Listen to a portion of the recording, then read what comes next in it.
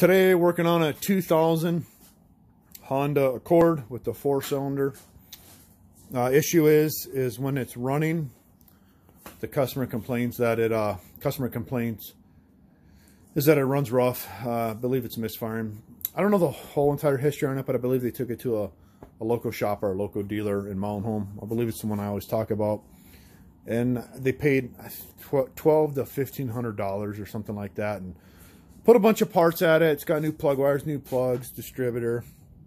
I don't know what else they did. There's a bunch of stuff they did for $1,200, $1,500, but it's still misfiring. And it only misfires at idle, that I can tell. So what we're going to do, and when you rev the engine up, it seems to get better. So we're going to read the codes. Got the Honda program loaded up here. We're going to see what codes are in the history. Got a 301, cylinder 1 misfire, 302, cylinder 2 misfire, cylinder 4 misfire, and then a 1399 misfire in any cylinder. So it's basically misfiring in every cylinder except number 3. And it could still be because of the other 1399 code.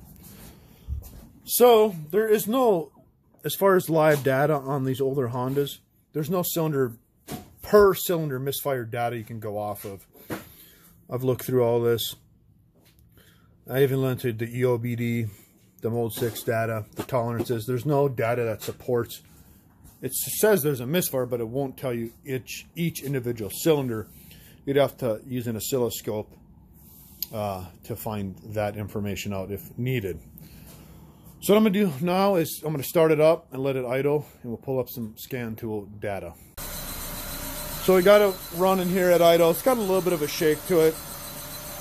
You can see it there. Shakes a little bit at idle. But if you look at the scan tool here,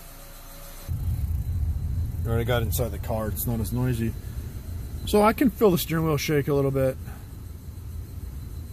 But if you look at the data here, we're in closed loop. So we're using the L2 sensors. Engine coolant temps 155 almost. Not completely warmed up yet. You know, look at the temp gauge on the right there. We're still a little cold. So we're still warming up, but what I noticed is the short and long-term fuel trims are very negative. Like at negative 25% short-term, negative 9% long-term. So 0% is perfect, ideally. So anything above 0, positive is adding fuel. Anything below 0 is negative taking away fuel. Well, you want to be plus or minus 5 to 7, no more than 10%, because then you'll throw lean or rich codes. And if you add these two together, you're talking 25, 30, 35% negative. So it's taking away fuel based on something. You got to figure that out. And that's why I believe it's misfiring. Some other data: engine RPMs, air intake temp.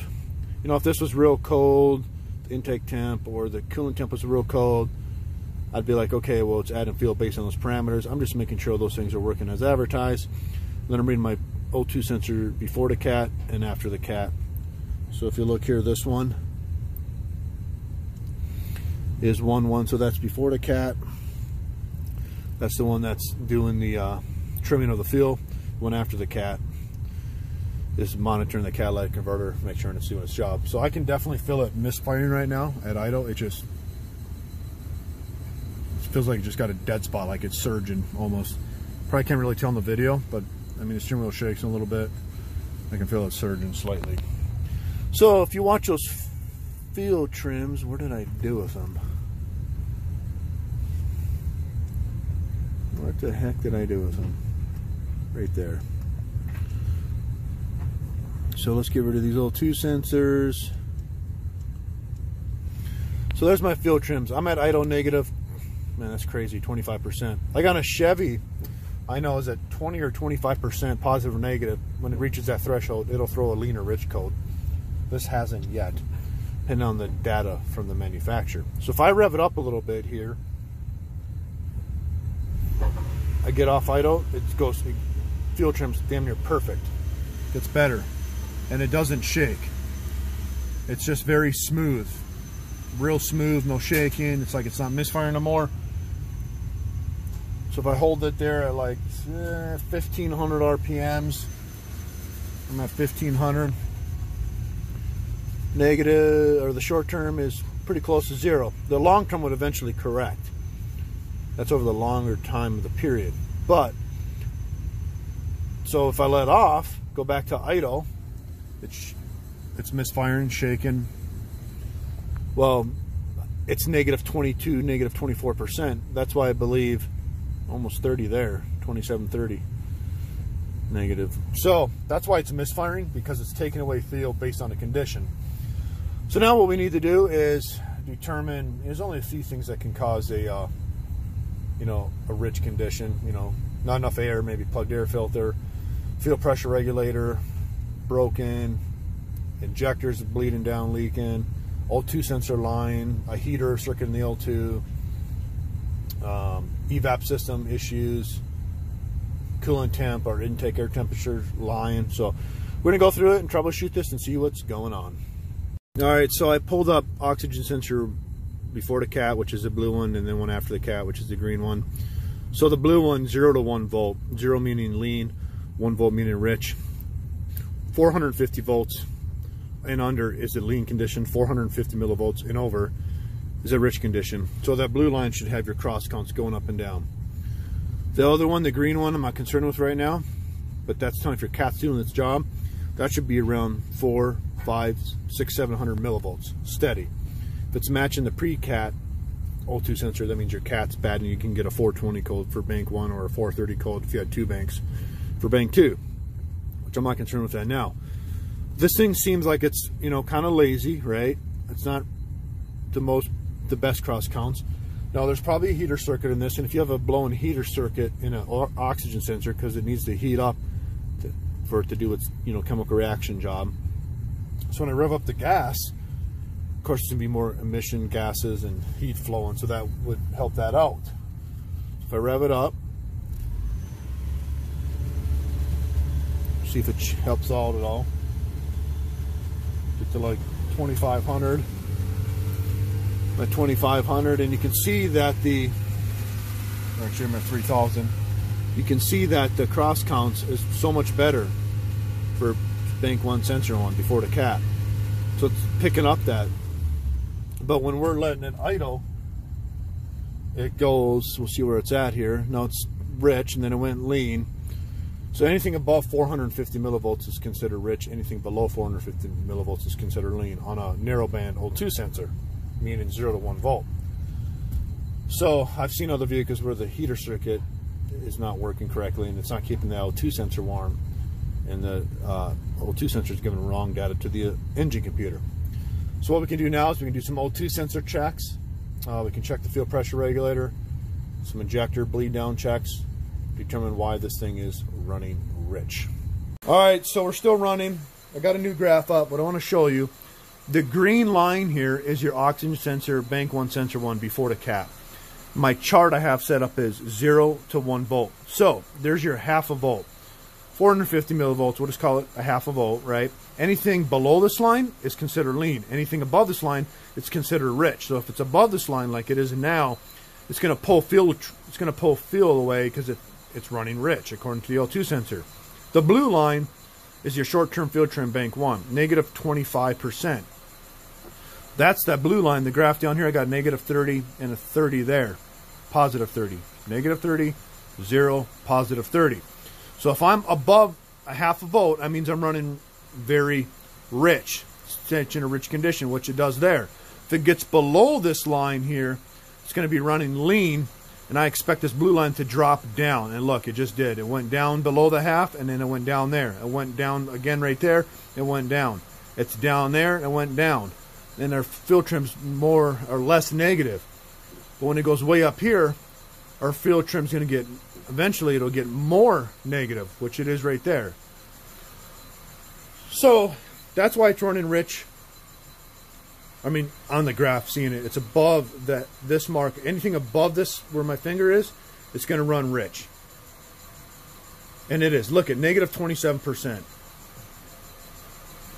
So what we want to do now is I want to do an O2 sensor test, make sure this thing's responding accordingly, and we can regraph this, and we can do some other checks, like I said, field pressure, regulator and injectors. Something's causing this thing to run rich.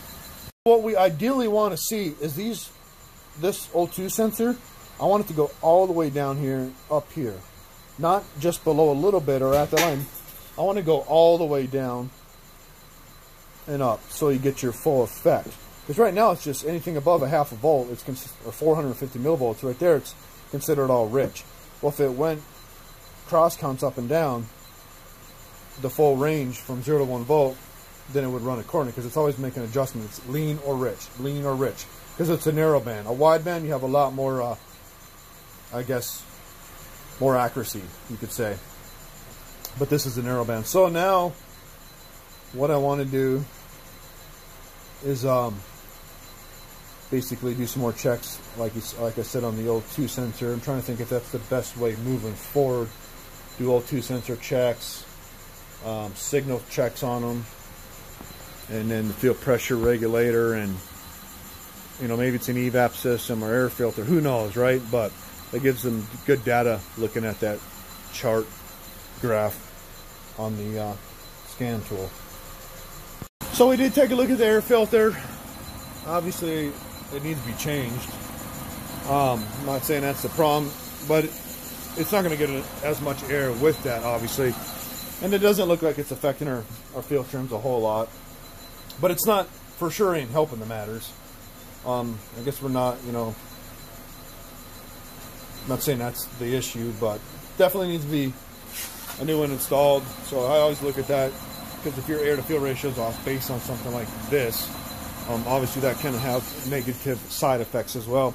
But obviously there's still something else going on because of our negative field trim. So, I mean, that's an easy check, but obviously it needs to be replaced. Alright, so now what we're going to do, I'm just going to show you some other testing methods.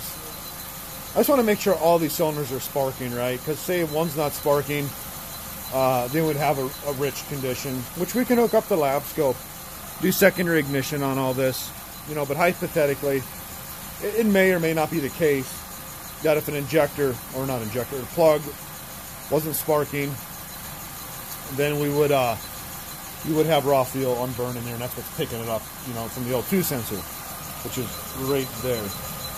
So what I use is a test light, incandescent, not LED, because it'll blow your bulb out. Brake lines work good for a ground.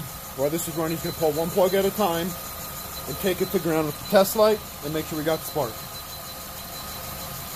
So he's going to grab this one first and just put the test light in the end. He's going to keep the test light close.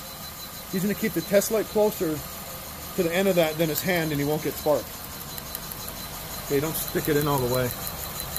You never heard that before, have you? Alright, so you can see we got spark there. Pull out a little bit. More. There you go. Good spark. Plug it back in. We're going to do each cylinder like that. Put your test light close. Next.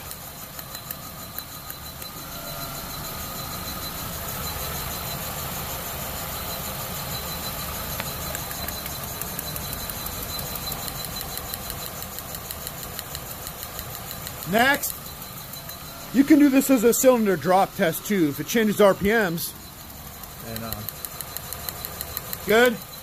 So they're all sparking from the ignition coil, the distributor, and the lines. But you could use that for other situations, as far as you pull them on. If it drops, RPMs change, then you know that cylinder is not the issue that's causing it in relation to spark. So now we're going to do some more tests and go from there. So I don't know if you could hear that test we just did, but the RPMs did change on every one, so that tells me that we got spark on every one. If it didn't change on one of them, that would tell me we need to go look at that cylinder, but they all had an RPM drop, so that tells me that the spark plugs and the wire integrity for the spark plug wires is all good. Alright, so I got RPMs here, 770, 80. Go ahead and pull the first one. Watch the RPMs change and listen. Changed. Second one, changed.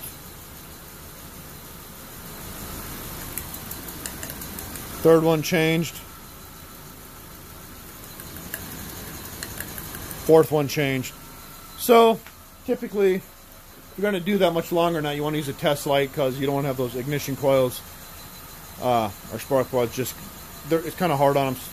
Not for the little time that we did it, but if you're going to do that excessively, you want to take it to ground so you don't overwork the ignition coil, so that energy can go somewhere.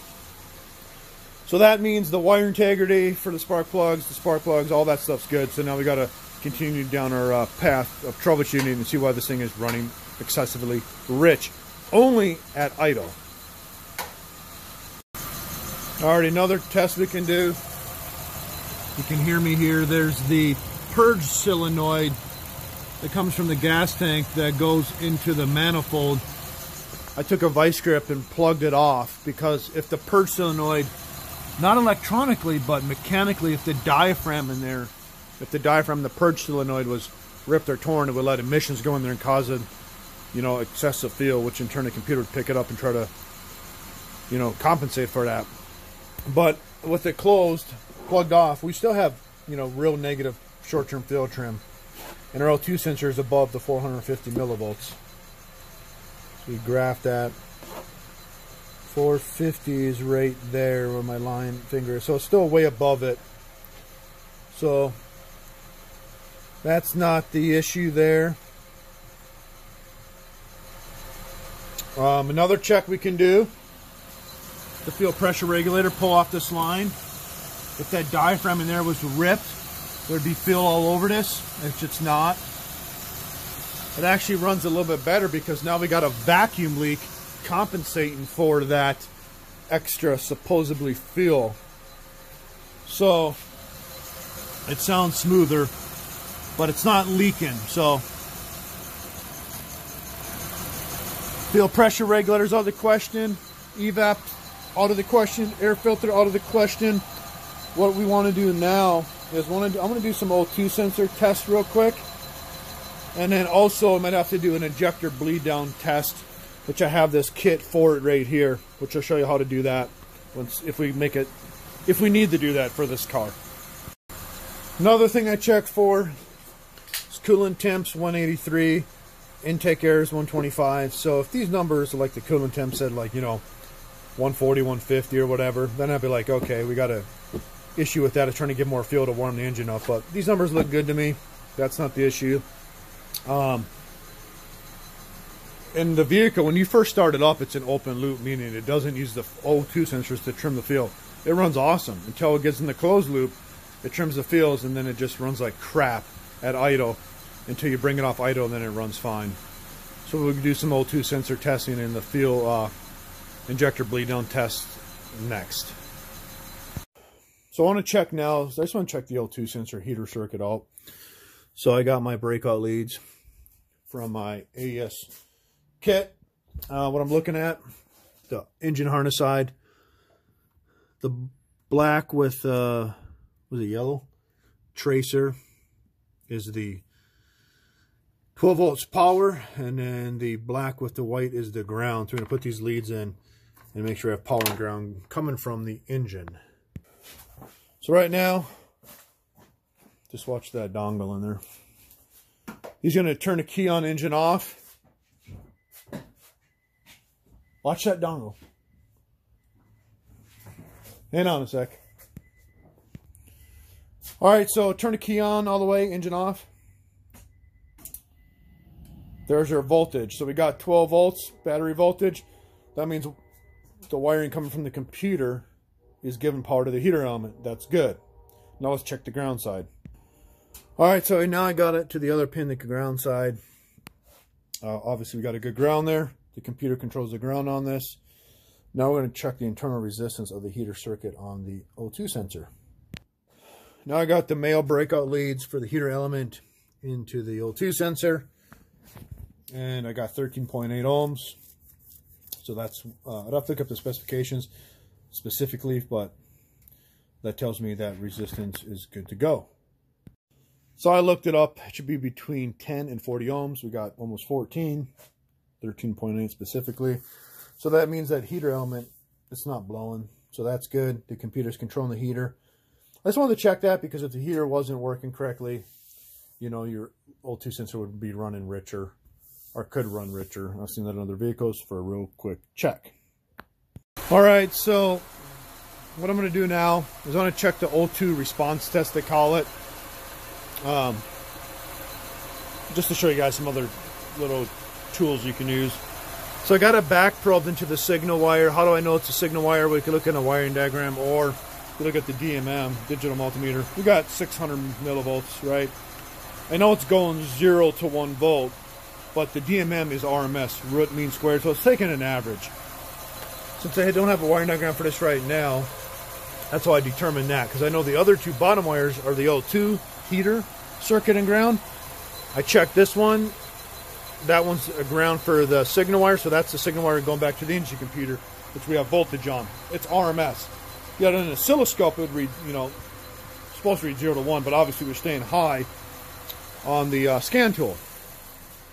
So I'm going to pull up my live data again. And what we're going to do is take a test light to the signal wire, go to battery positive, battery ground. Yes, there's going to be 12 volts instead of 1 volt going to the computer, but the internal resistance of the computer handles that, and it's just a real quick response test. I've done this on several vehicles. There's been no issues with it. It's just to prove that the response of the L2 signal wire is wiring going back to the computer is all good to go.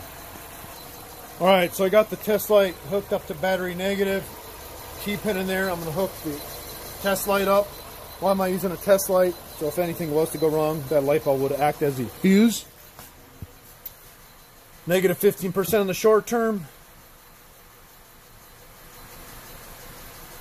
You can see our readings there. 0.8, we're 0.7, we're above it. If I take this test light, make it go to ground, look at the reading on the chart. Took it all the way down to 0 volts, so it's considering it's a lean condition now. Look at our field trims get better. Look at that, significantly better, 0.8%. How much better that is. Now it's going positive because it thinks it's lean. So it's going the opposite way of a rich condition. See, it's going back up because we're 0 volts, right? Because we took it to battery ground. Well, if you look at your now we're positive field trim, very positive. But now, if we unhook it, let the computer take it back over. O2 sensor goes back up to what the O2 sensor is actually reading. The field trim's going back. This thing will focus ever. Going back down from positive. It's going to eventually go negative again, because the O2 sensor's picking up that. That just tells us that the wire integrity to the computer is all good. That's why I believe we need to do an injector bleed down test next after we finish this up. But look, it's still way positive. O2 sensor, and our field trim is going way negative. So it's correcting itself to back to originally were. If we do the same check, hook this up to battery positive now.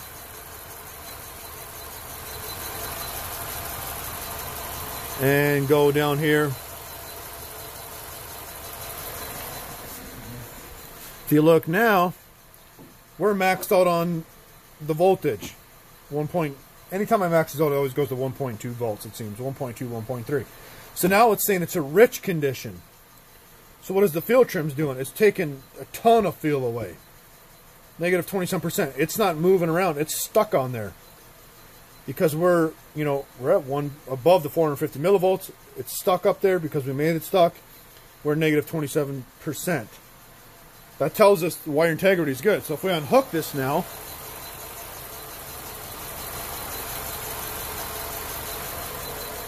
let it go back to where it was.